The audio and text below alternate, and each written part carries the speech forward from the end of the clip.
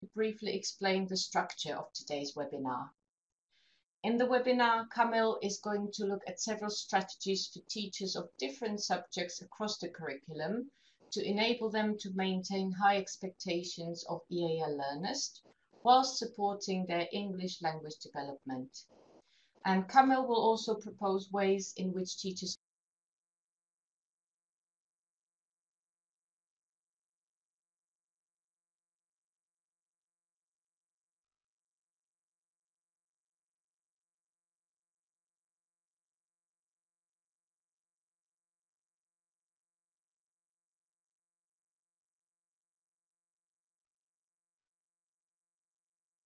can continue expecting high of these learners whilst teaching them remotely. If there is time at the end, Camille will take any questions that you may have. So feel free to type your questions in the chat box as they come to you, and I will collect them and post them to Camille at the end. And tomorrow you will receive an email from us with a link to access the video recording of this webinar, as well as any relevant information mentioned in the webinar. But enough of me now. It gives me great pleasure to introduce our today's speaker, Camille Trzebiatowski. Camille joined the Bell Foundation in September 2018 and holds the post of Digital Resource Developer.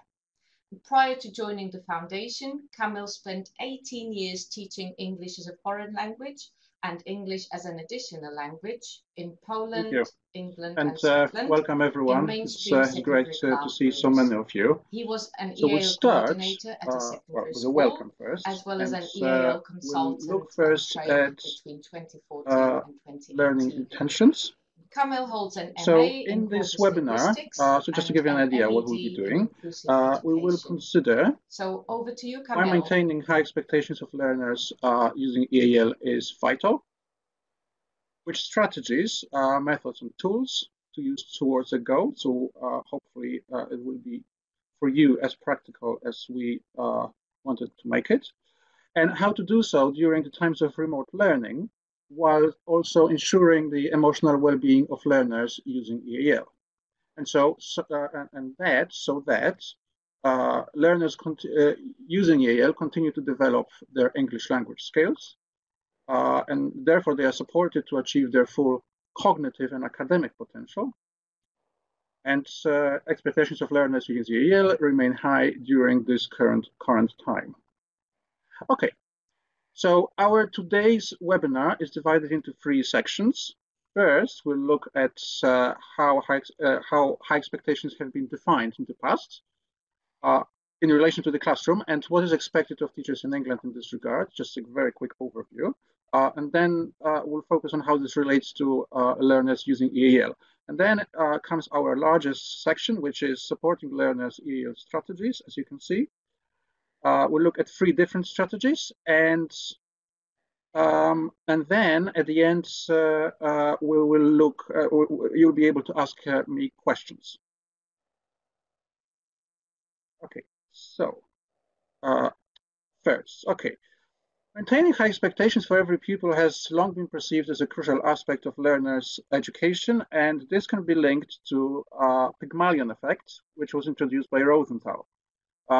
Following their school research, Robert Rosenthal held that high expectations lead to better performance and low expectations to worse performance. So we can see the quote here. When we expect certain behavior of others, we are likely to act in ways that make expected behavior more likely to occur. So in a classroom, if a teacher holds low expectations of a pupil, that pupil might behave in such a way that confirms the teacher's pre-existing expectations. So for instance, be disruptive in a lesson or not study for a test, and vice versa. High expectations foster growth and better learning. Okay, now, secondly, a learner having low confidence in themselves can thus become, a self-fulfilling prophecy, which is, as you can see, a false definition of the situation evoking a behavior, which makes originally false conception come true. So if the child does not believe they can pass a test, they won't study for it, which will lead them to not passing the test. But of course, it doesn't necessarily mean that they couldn't pass it if they studied in the first place. Now, regarding EAL learners, some teachers perhaps might take that their English language barrier to learning, that means that they are capable of less, leading to lower expectations of them. A good example of this might be a learner using EAL being placed in a lower math set in secondary school due to their English language barrier and EAL status. However, language barrier has little to do with cognitive abilities and giftedness in maths.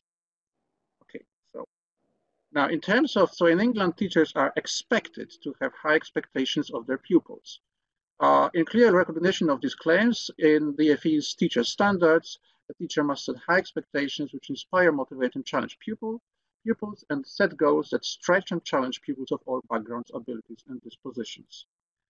And also, in terms of Ofsted, in their newly revised inspection framework in 2019, in its quality of education section, it is requiring education providers to have the same academic, technical, or vocational ambitions for almost all learners. We'll talk about this almost in a second. The implication being not just the same low, but rather high ambitions for all learners. Now, Ofsted also insists that all learners should study the full curriculum, and specializing, as you can see at the bottom of those citations, should only occur when absolutely necessary. Now, that implies that in the case of the EAL cohorts, there should be no dumbing down of content, so to speak, or insisting that learners cannot participate in the curriculum because of this language barrier. Okay.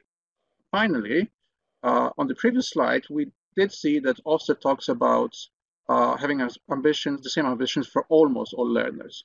Now, elsewhere in Ofsted education inspection framework, it says that where accessing the same curriculum is not practical, for example, for learners with SEND, the redesigned curriculum is still to be ambitious to meet their needs. Now, some might interpret the English language barrier to be so high for learners using EAL that it is impractical for them to accessing the same curriculum. However, the SEND Code of Practice states that difficulties related to EAL are not to be equated with SEN, and we can see this on the right here. In other words, academic and cognitive abilities of a learner they are not impaired because one uses EAL. Therefore, the case for ensuring that learners using EAL participate in the same curriculum as almost all learners remains strong.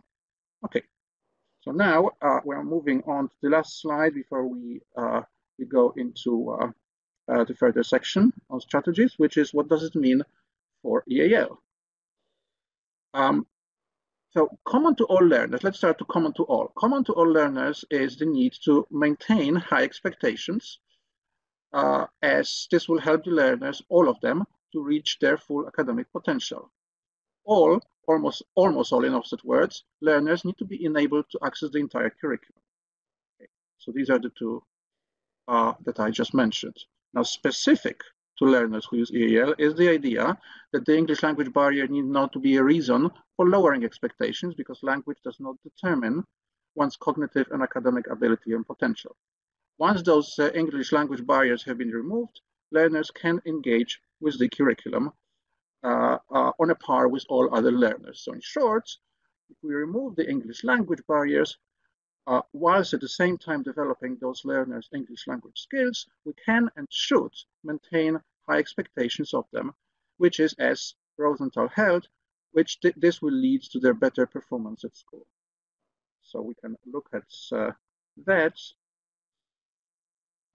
here at the bottom. Removal of English language barriers plus development of English language will allow us to maintain high expectations of them. Okay.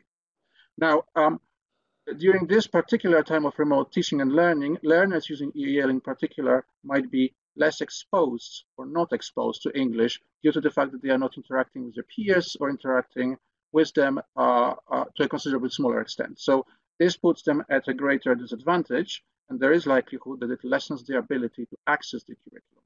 We'd also like to say that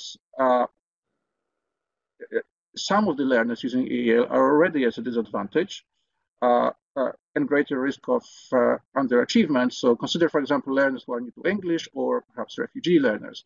Their issues might only be exacerbated by this current circumstance. And therefore, holding high expectations of learners in this group may be of particular importance during this current learning, remote learning period. Okay, going to do the first of our activities. Can you use the chat box, please, and write down your ideas. How would you place the same or similar expectations on learners with EAL? In other words, what would you do? How would you be able to achieve this in the classroom? And we are talking here generally, so it could be about the regular physical classroom or the current time now.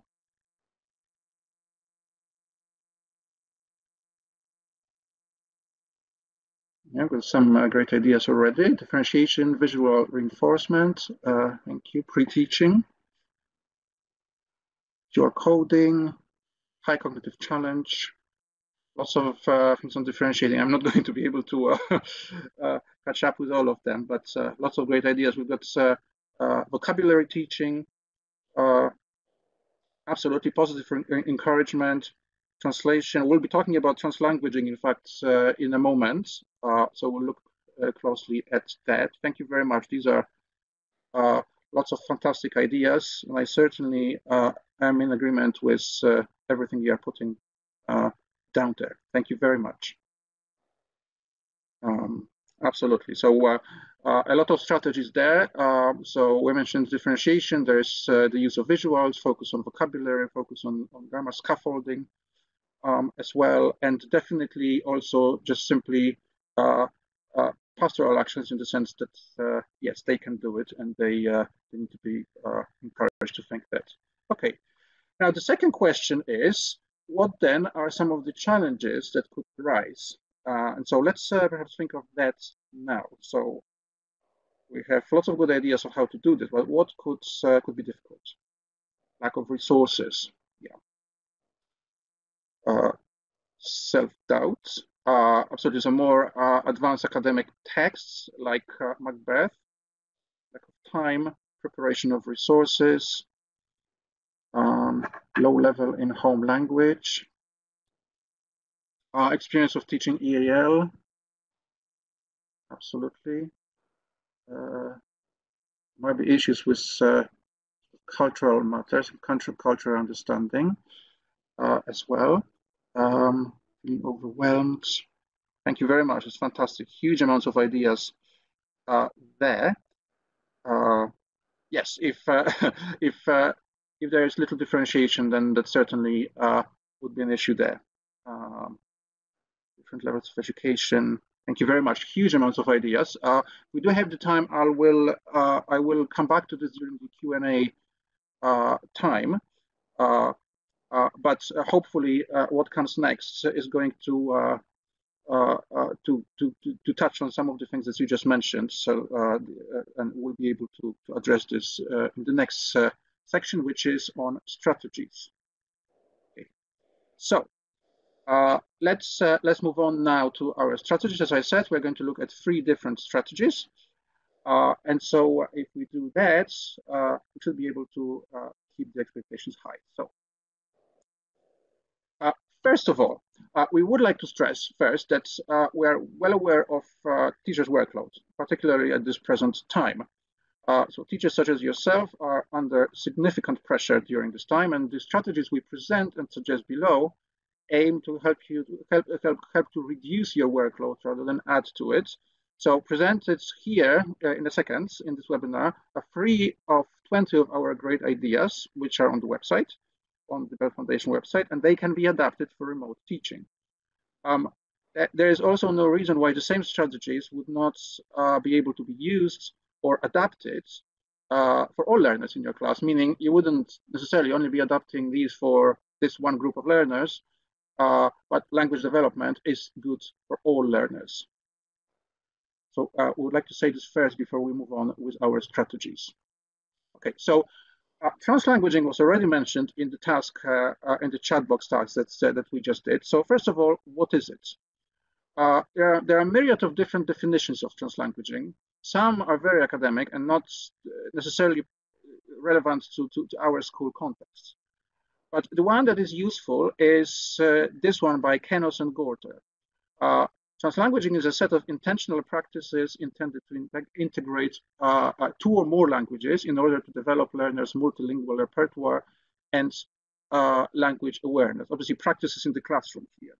So in other words, we wish to use these learners' first language or languages intentionally, judiciously, within the curriculum context, therefore enabling them to participate in the curriculum. So, for example, maths does not need to be taught in English, clearly.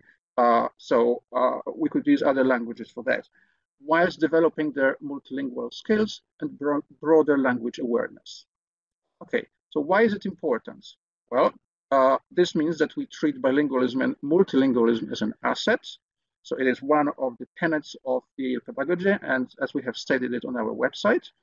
Now, using the first language in the classroom will allow teachers to take advantage of those learners' prior knowledge, which is often mediated by the first language. Now, in turn, this will enable learners to participate in the curriculum on the same cognitive and academic level. Okay, so I'm going to show you some examples now. Translanguaging involves using more than one language in the classroom, mixing them, if you will. So for instance, a learner could first write an essay in their first language and then translate it to English. We're going to have exactly that kind of example in a second. And then they could also discuss a topic in the first language. So if at least 2 learners in your class speak the same language, and then they share it with the class in English. Okay. Now they could also listen to a recording of a talk, for instance, in English first, and then discuss it in their first language. They could watch a video in their first language first, perhaps ahead of a lesson to get introduction to the topic and the key themes, and later collaborate with their peers in English, now having understood it fully. And they could also create one product. So for instance, a poster where the first language and English are used on the same sheet of paper. So these examples are obviously for a learner who is a bilingual learner. Thus, we only speak here of first language and English, but with a multilingual learner with more than 2 languages, more languages, of course, could be used. Okay, so let's have a look at this one example from a classroom. Now, on the left here, we can see a portion of work of a female student who first answered some questions about animal habitats in her home language, Romanian, and only later did she translate it to English. Now, I'll wait a few seconds before moving to the next slide so you can have a look at this a bit longer, and then we'll move on to the English translation.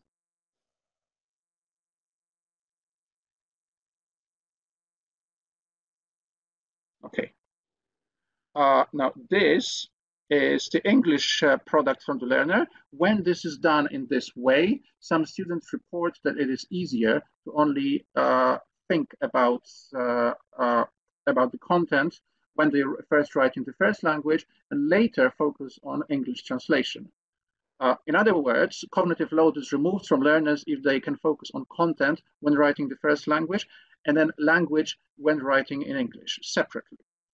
In the case of this particular student, her writing in English was considerably stronger thanks to this approach when compared to having done everything through English previously. Now, on the Romanian slides, there were some indications that she self-corrects her errors. If you looked at the words she had crossed out.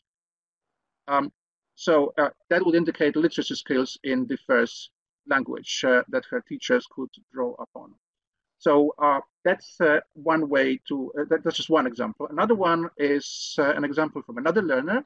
Here we can see, let me put it on, a part of a poster produced by a Portuguese speaker. So the terms are in English, so waterfall, source, interlocking spurs, and so this is just a portion of it, so there were more terms on the sheet, but the definitions are in her language. And this is an example of a product where both languages are used. The teacher, of course, did not understand Portuguese. The teacher was English in this classroom, but the learner later used her Portuguese definitions to talk to the teacher in English, which she found considerably easier now having the full understanding of these concepts. So if you will, that's also kind of a scaffolding of this whole process. Okay. So how does translanguaging exactly help high expectations? So we having had a look at these examples. Okay, so first of all, it allows learners to use to take advantage of their cognitive and academic abilities to the full and of their prior knowledge. These abilities and knowledge may be masked by the English language if teachers insist on English language only.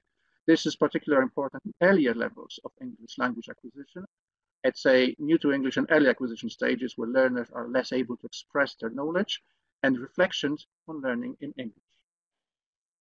As we said previously, if learners focus on content when working in the first language and then on translating their content to English, cognitive load is lowered in the process, enabling higher quality of work. The use of the first language means that there is no need to dumb down or simplify content for these learners. If a learner feels that they can, that their identity here is, which is mediated by language, at least to an extent, if that is respected, they are able to participate fully in lessons, and they're able to a level comparable to their English native speaking peers. And then the likelihood of their higher motivation increases, which of course means that the teachers will be able to expect higher of them. Okay, so after each strategy, we're going to have a short task, and these questions will be actually the same, but we'll be talking about 3 different strategies. So first of all, if you could use the chat box to answer these 2 questions. First one is, how can teachers use translanguage during remote learning? Thinking of tools and online resources that teachers can take advantage of to use translanguaging online, but also think about where technology is not available. So I'm going to give you a minute or 2 to do that. And then we'll provide some our ideas as well. Thank you very much. I've got online dictionaries, definitely. Google Classroom. Translates, fantastic. TED Talks, interesting, because this is actually something that one of the next slides is going to be about. Thank you.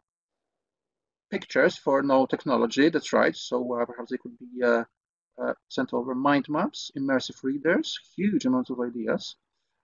Thank you very much. Listen to stories in the first language, thank you. Captions on videos. Of course, peers that speak the same language. That's the case in a large number of schools and classrooms. Quizlet, which is a flashcard creating online piece of software. YouTube, bilingual dictionaries. Thank you, Karen. Okay, fantastic. Thank you very much for all of these ideas. There's clearly plenty of them. Maybe give it another 20 seconds or so. Padlet is a great idea because, it allows for collaborative work. And absolutely, it is easy to add the first language information and keywords to the pre-existing resources. Okay, I'm going to move on, and the next couple of slides are just simply some of the ideas that we had, but clearly you had more than we can ourselves present. Okay, so first of all, Google Translate was mentioned, and that's probably the most obvious one. So learners might not have access to a paper bilingual dictionary at home, so teachers can take advantage of this online. Learners will find it easy to copy, paste any comments made in Word or other Office suite programs and translate them in order to understand with other learners in their class more easily. And of course, Google Translate is available on most mobile devices. So that's the first one, and that's probably the most obvious one. Now, there's another translator out there, and that's called Voice Translator. Now, this one does not only translate, but these translations can be downloaded as MP3, and then, of course, you could share this with learners. So this would mean that the teacher would be able to enter their task instruction, keeping them as simple as possible. And then, so otherwise, the translation might not be able to handle that well, as I'm sure you will know. These things are not perfect. And then their pupils could simply listen to them. So, oh, sorry, moved too far. So this is an excellent choice if your learner is not literate in their first language, in the sense that perhaps they can't read it, but they can certainly listen to it and understand it. So that is a useful tool, and it is completely free. It is, as you can see on the screenshot, supported by the adverts and ads, but that's about it. But you can simply download the translation. Now, there is also Khan Academy, which is a well-known website with hundreds of video lectures on a number of different curriculum subject topics. And what is less known is that many of these are available in 30 different languages. So here we have a screenshot, as we can see, a lesson with video lectures in there about line graphs and gradients, so mathematics in Polish. And as was suggested before, such videos could be watched ahead of a lesson, to prepare and understand the contents better. So that's Khan Academy there. And again, it is also free to use. Okay, and then actually TED Talks, one of you mentioned that in the chat room in the activity just before. So this is a well-known video website, which also has an app for mobile devices with thousands of formal lectures on a number of topics. And formal implies here academic language. And so this is very advantageous for learners, any learners, to be exposed to.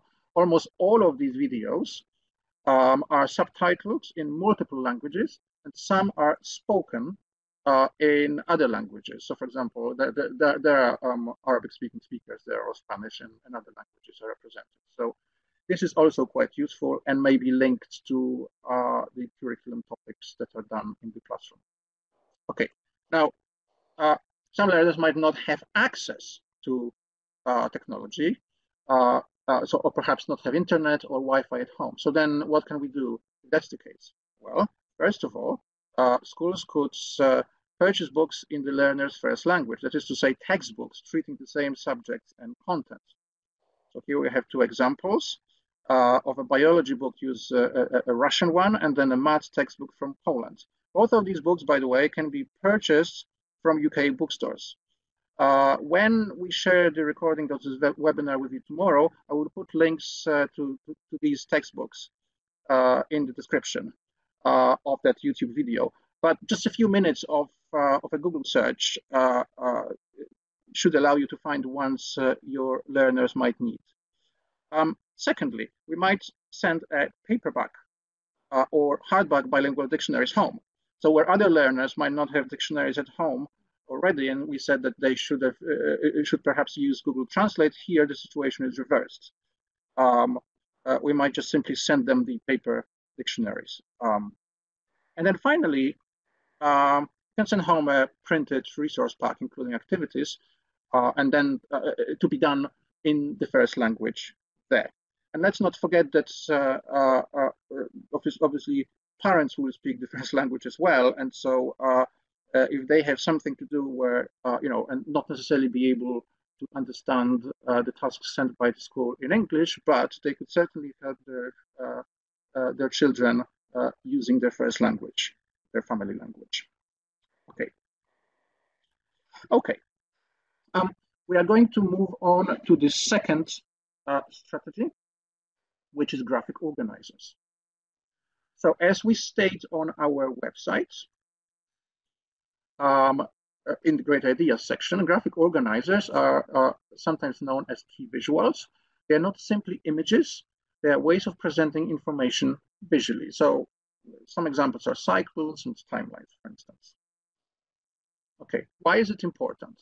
Well, they allow learners to organize their thoughts before speaking or writing them, lowering cognitive load, much like was the case with some translanguaging approaches. They provide learners with curriculum content in accessible formats, so visual, non-verbal format. Then graphic organizers scaffold learning whilst keeping the cognitive challenge high. Okay, so as previously, we're going to look at some examples.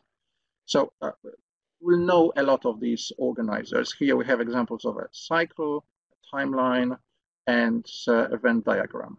Now, it is advisable when working with learners using EAL to add some words or phrases. So, for example, in a word box, for instance, connectives indicating time could be provided for learners to use where the arrows on the timetable, the one that we have here on the top right, are. So, for example, we could, next to these arrows, we could put words, phrases such as next, subsequently, following, after, afterwards, and so on. So this would support learners in linking the separate words, phrases, and ideas into coherent sentences and paragraphs. Okay, so here's an example of a completed organizer. This is for a history lesson on peasants' revolt.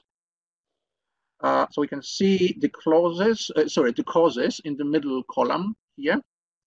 And then that leads to 3 different consequences. Now imagine this organizer as an empty blank. We can see here that it is completely filled up, just to give you an idea of what it looks like, it's supposed to look like in the end. But let's just imagine that this organizer was completely blank.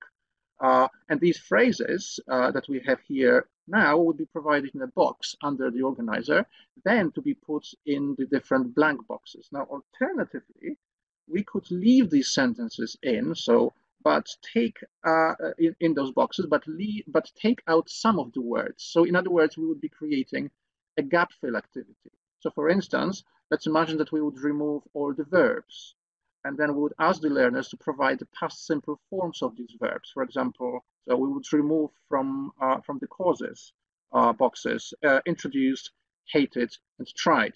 Then we would focus on an aspect of English whilst teaching the curriculum content. So that's an example of a graphic organizer. Okay, and now how can they help us with high expectations?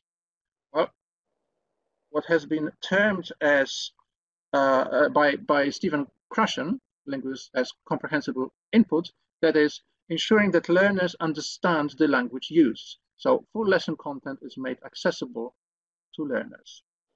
Secondly, clarifying the relationships between ideas and structuring sentences. For instance, as we saw before, by using connectives. Previously, we saw time-related connectives. Others could include because, hence, therefore, as a result of, and more. Because organizers are nonverbal, language barriers are removed. They are usually internationally accessible in a sense, and the relationships between concepts are easier understood. It is still a good idea to actually teach learners how to use them, of course, if they are new to using them. But typically, they are easily understood, particularly the relationships between different items on the organizers. And finally, they also support meaning-focused input, that is listening and reading, and output, and that is speaking and writing. So after filling in the organizer, learners could use them just as well to produce an essay in writing or speak about the topic to the rest of the class. I should also mention that obviously you could think if that's possible and it doesn't take too much of your time to, for example, put some of the things on the graphic organizers for the learners in the first language. So we could mix those 2 strategies as well. Okay, so now we're going to do the same as we did before, but we're going to do this now for graphic organizers. So again, how could we do this in the classroom or in the current online environment, and also where technology is not available? So I'm going to give you some time to think about this.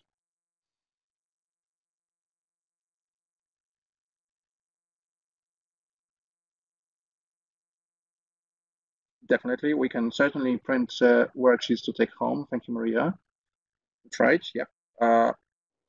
Add copies, post them. Yes, there are certainly whiteboards out there. I'm presuming that's online whiteboards. My own, I haven't heard about that resource before, so that's great to know. Visualizers, Google Slides, so they can be completed certainly. So graphic organizers on PowerPoint, exactly. That's actually the next slide that we're going to look in a moment at. Sentence strips to be arranged for sentence variations. So we could use those. Twinkle is a fantastic resource, and lots of is there. Let Twinkle coming up again. Use sentence builders. Mind maps, darts activities, which are also one of our great ideas. People can fill flowcharts with main points of text. Thank you very much. Fantastic amount of ideas here coming through. Thank you very much. I'm going to give it another 20-30 seconds, and then we'll show you some of our ideas for it. Graphic tools and PowerPoints, that's right. Writing with symbols, there's Widget Online, which is an excellent resource, and a lot of that is graphic organizers heavy. That's right. Okay. And recordings can be sent home as well. That's right. So recordings could be also used, particularly if you are worried that the learners need to know how to use it. So it would be a good idea to model the use of the organizer in the first place, and then actually they would either be able to listen to that if they have access to the internet and devices at home. Okay. I'm going to move on because we still have one more strategy after this to talk about, and it will be good to have time for questions at the end. So, okay. So this was mentioned already. Probably the easiest way to use graphic organizers in Microsoft Office Smart Arts, which are those graphic organizers in there. The screenshot here is from Word. On the right, we can see a cycle organizer. And that can be easily inserted into any document within within Office.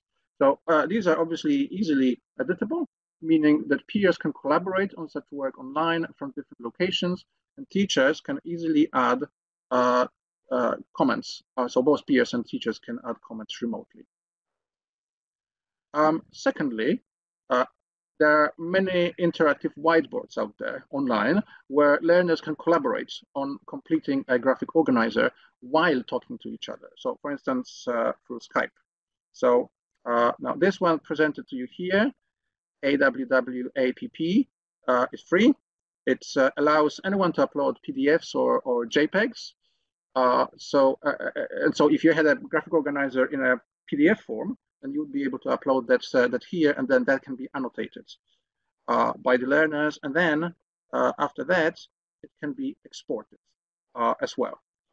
So we could use those kinds of tools. Okay. Hopefully that gives you some ideas, and obviously there was a huge amount of ideas in the chat room. The final strategy we're going to talk about is substitution tables. Okay, first of all, what is it? It's a table that provides modal sentences with a range of choice for learners to select from using a set pattern. So we'll see some examples on the next slide, one of the next slides.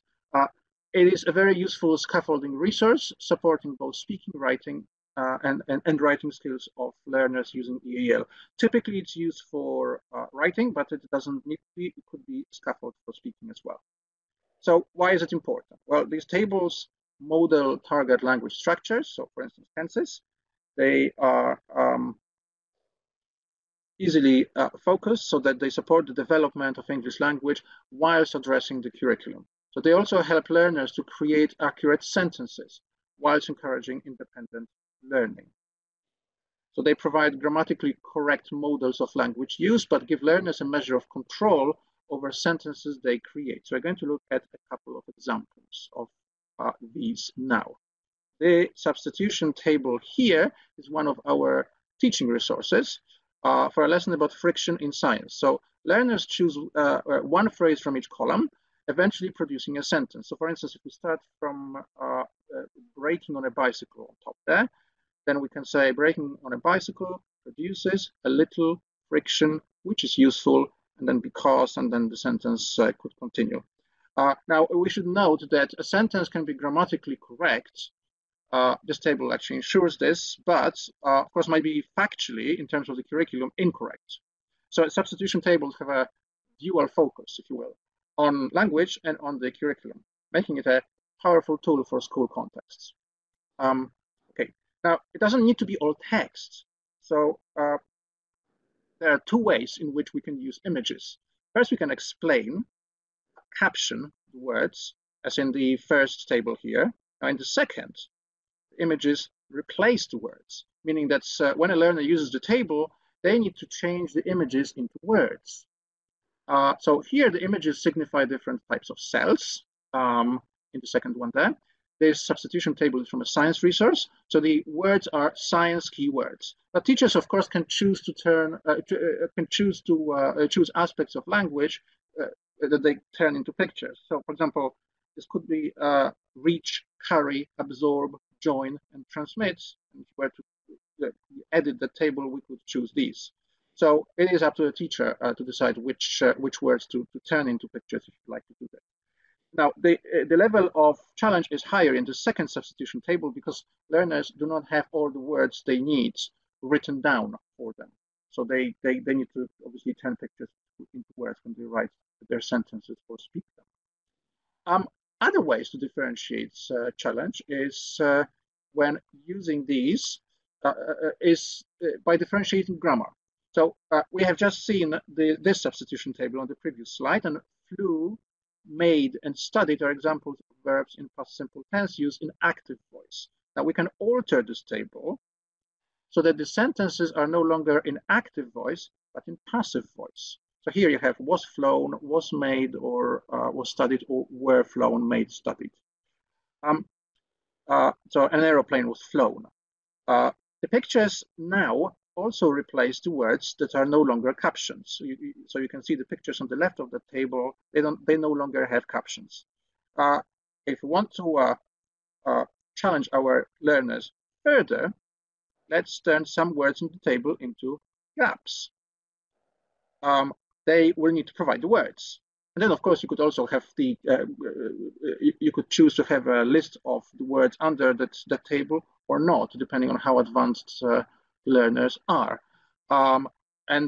So this is, again, more advanced because this calls for a greater range of vocabulary, since the pictures need to be replaced with words found nowhere in the table anymore. Okay. So how do these help with high expectations? Well, they promote academic language from day one because of the insistence on the correct use of structures and teachers' abilities to insist formal language. For instance, instead of have, we could insert contains and expect learners, even those who are new to English, to use them, indicating to them the correct use of English registers and structures. So we are able to do that. They are flexible and can be designed to suit all levels of English language proficiency. As such, they help to maintain high cognitive, academic, and linguistic challenge at the same time. It is also important to mention at this point that a sort of an efficient substitution table allows learners to create a large number of sentences, which means that they would get to repeat the same structure again and again, and that means that they're more likely to retain this in their memory. So it's conducive to learning language.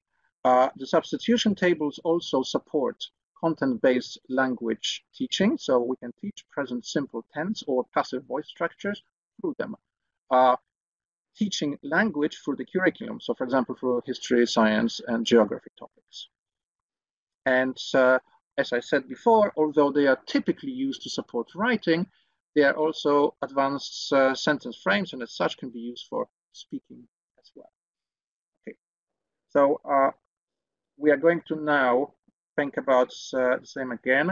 How could we use these during remote teaching when we have technology or not? If you could put your ideas in the chat room as well.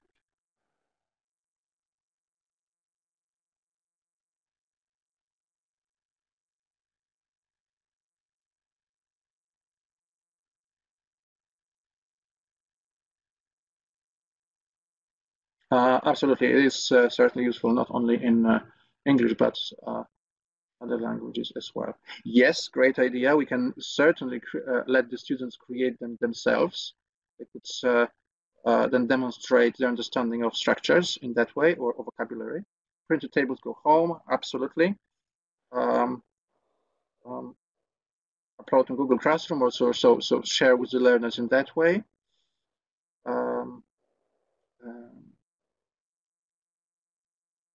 Excellent idea. One student creates it and the other one has to put the sentences together.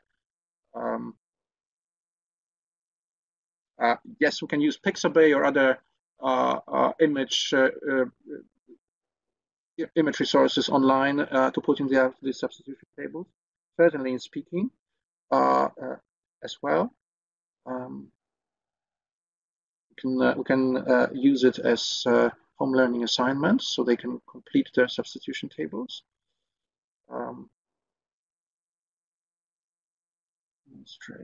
Demonstrate what they have learned as well. Absolutely, that's what they are very useful for.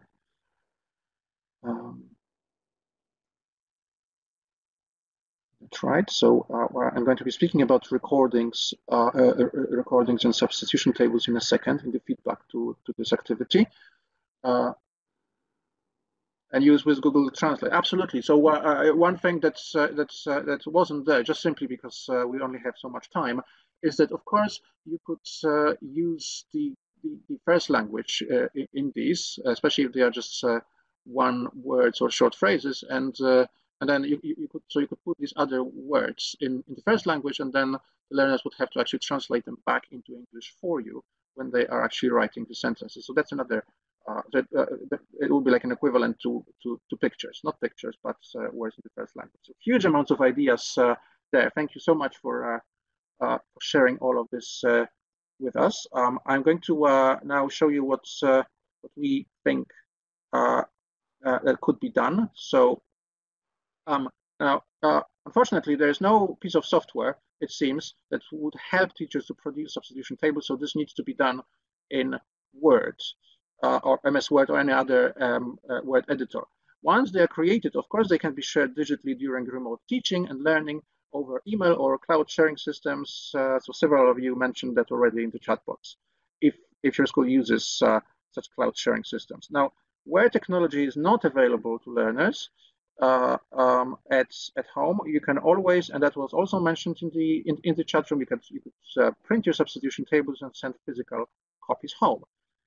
It is important to, one more thing. It is important to explain to learner how to use these tables in the first place. So in a physical classroom, teachers could sit with the learner, but this is not now an option. Instead, teachers can record a simple video, and that's where the YouTube comes in, showing and modeling the learners the process of using it.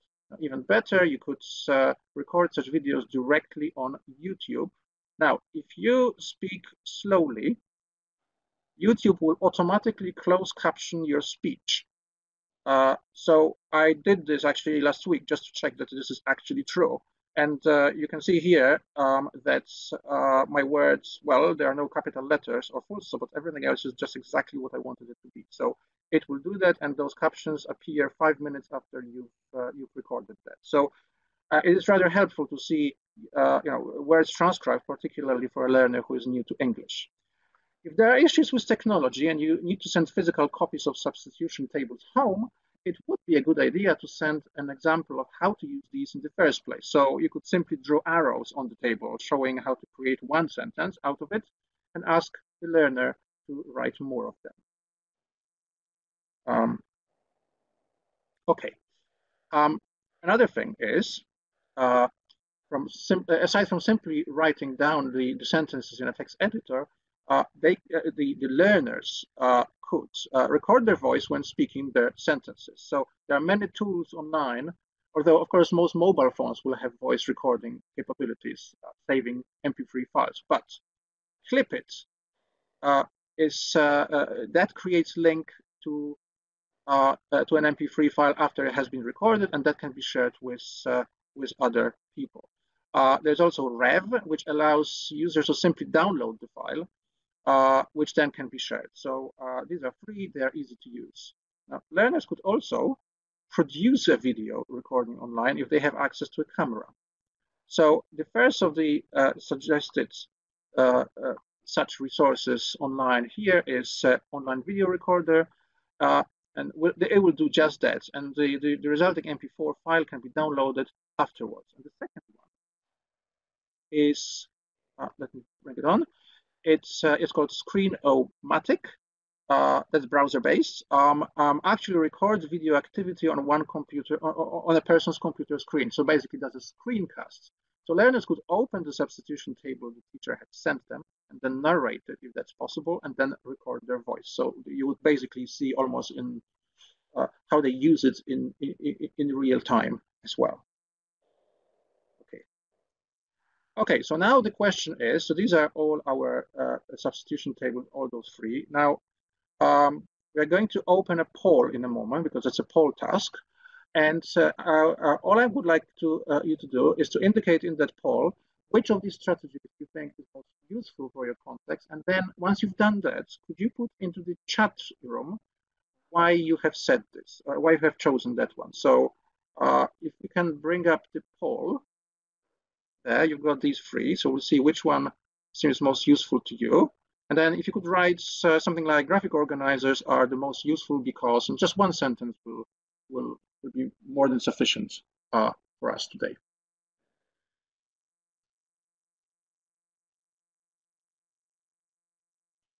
So far, looks like substitution tables are the most popular.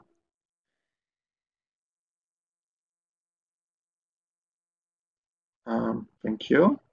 You see that substitution tables are easy to use. That's great to know. That's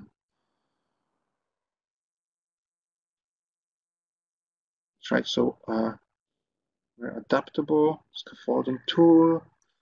Some of you mentioned translanguaging as well. Substitution again, linked to the use of academic language. Yes, that's right. Translanguaging is obviously, it requires less preparation on the part of the teacher, so it's also a time saver in a way, absolutely.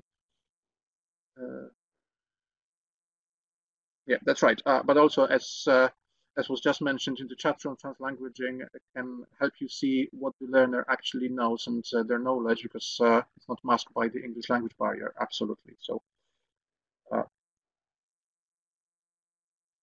you very much. Most useful. So translanguaging is useful to teach science. It's scientific concepts there as well. Not learners not stopped using their own language, and that is linked to confidence. And that's sort of what I thank you very much, Amanda. That's what I was trying to say at the very beginning of the webinar. Okay, we've got something about 5 minutes, so I think we should move over. And if I remember correctly, yes, now it's time for our questions. Unfortunately, we only have 5 minutes, but we'll do the best. We'll see what we can do. So the idea is, of course, for you to write, unless you have written. So I think Sharka might, if you ask questions before, then the Sharka might be able to post them to me, but also put them in the chat room, and then I'll answer. Yes. Well, 1, 2, or 3, however many we have. Thanks a lot, Camille. And I do have one here in store, quite a general one from Fiona Noala. Whose responsibility is it to respond to the needs of EAL pupils and to encourage high expectations? Well, ideally, this would be, how should I put it, everyone, in the sense that it certainly shouldn't be the responsibility of just one EAL teacher or EAL coordinator, if I'm understanding the question correctly. If we go back to the teacher standards, that would, which does specifically talk about high expectations of all, I think it simply lies with every teacher in the school. But of course it will look differently in say withdrawal EAL class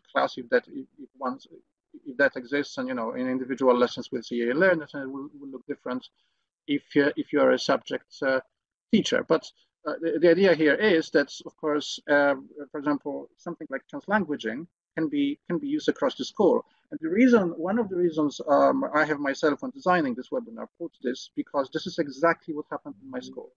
I tested this approach out in my classroom, and then spoke to other teachers, did the training, and then it was basically used in, this was a secondary school in history, geography, maths, English, other subjects by other as a differentiation strategy. And as was mentioned in the chat room, it is useful because it doesn't require a lot of preparation, because it's the children who do it. So so that can be quite popular, So hopefully that answers that question. Thank you, Camille. And we had, because you spoke about translanguaging and also the use of translation, we had a question from Rose. How do you balance translation versus encouraging pupils to develop their language skills without becoming reliant on translation? Well, so first of all, perhaps because it should have been mentioned that Google Translate is great, but don't let them translate the full sentences, because they will just completely, So there is that, and there might be a difficulty now, because if you say to your learners, use it at home, and then you have no way to stop them from doing so. So that's a good question. It's that line is kind of difficult to draw. I would say myself that you might want to think about this as a sort of continuum. If you think about new to English learners all the way to the fluent learners, and if you sort of think, okay, they need more support of that sort when they are new to English, that is not to say that we should at any point sort of turn off first language. That's not the point. That is, however, we do know that if you are on, say, Band C, you'll be able to engage more with the curriculum that you are A. So in other words, when I said that it's new to English, that knowledge that they bring with them, the prior knowledge, is more mediated by language. It's just simply that they are not able to express it in any other way at that stage, because they don't have enough English language skills at that point. So, so perhaps you can sort of think of as they grow and progress in terms of English language proficiency, you could sort of start relying less on it. And hopefully, so that's one way. But there's no one sort of, boundary at which it is a difficult thing. And I would also say, just maybe as a last thought, that actually a part of it is to actually encourage them to use English rather than the first language, because that is high expectation. We are basically saying to them, yes, you can do it in English. You do not have to rely. So, we could have that conversation with the children as well. Okay, thank you. And I think we've got time for one more question. And that was from Julie. And she asked, well, if the text being studied has language at too high a level for an EAL learner, how do you balance high expectations and meeting their EAL needs? Yeah, I suppose that would depend what it is, because hopefully some of the topics will be able to actually be studied at a full level in the first language. And that's why we mentioned the textbooks, for example. But of course, it will depend what it is. Because, for example, some of the English literature obviously will not be studied in Lithuania, so there's no way to sometimes to actually do that. In such a case, I suppose what we're really trying to say is that the language can be simplified, but it shouldn't be the case that the academic and cognitive, sort of outcomes of this should be, I suppose. So, so what I'm trying to say is that. I don't think there is any such thing that is, in other words, we offer support, but we do not lower expectations in the sense of you don't have enough language, so you can't actually engage with this topic per se. Everyone can, but they need more support getting there, right? If that makes sense.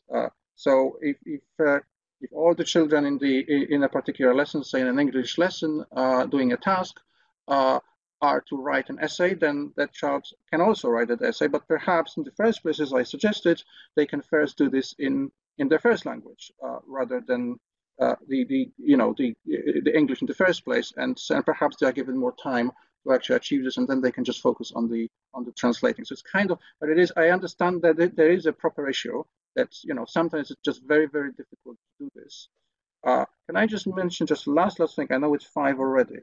That one of the things that I noticed when I was using translanguaging in my classroom is that it involves me not understanding what they are saying. And that can be quite, I think I liked control as a teacher. So I didn't quite necessarily, but I took that step, and that grew their confidence, because the learners themselves knew that now they have grasped the knowledge, and then they could tell me about it in English. But there was that moment where I was a little bit scary, frankly, like I don't know what you're saying. But it worked. So yeah, hopefully that answers the question. Okay, thank you very much, Camille, and for the whole presentation. And I'm going to round up now. So before we close this webinar, I just wanted to remind you that you will get an email tomorrow with a link to the video recording. You will be able to see the slides in the video recording as well. And Camille said he'll mention the relevant links and resources in the comments underneath the video. And you will also get a link to a survey about the webinar, which we'll be very grateful if you complete. And I also have a few announcements to make that might be of interest to you or your colleagues. So first of all, our next UK-based webinar will take place on the 17th of March, and it will be delivered by Professor Steve Strand, and he will present recent findings on his team's analysis of data regarding EAL learners from Wales about proficiency in English. So that's coming in a month's time on the 17th of March. And obviously we also continue to offer online courses, and you may be aware that we now offer courses for practitioners in the UK, but also for staff in international schools. And in terms of the UK-based courses, the next one running is Adaptive Teaching for Learners who use EAL, which starts soon on the 1st of March. And then the following one, starting on the 19th of April, will be Introduction to EAL Assessment. We've decided to rerun this course because it helps teachers make more accurate assessments of the English language proficiency of their EAL learners. Within the context of the curriculum, and it will be, as we know, particularly important this year, especially for secondary teachers, in the light of the need for schools to play a more active role in end-of-year assessments, and obviously also for teachers being able to draw on their evidence to inform grade allocations. So that's the two upcoming courses for the UK audiences. And in terms of Language for Results International, our offer for international school staff, we've got Adaptive Teaching for Learners who use EAL starting next week, actually on the 24th of February. And then the following course will run on the 14th of April, and it will be Language Awareness for Teaching Staff. You can find more detailed information about all the courses and webinars on our website, so feel free to have a look. And thank you very much for taking part in today's webinar, and thank you to Camille. We will stop recording and thank you very much. End the meeting now. Thank you.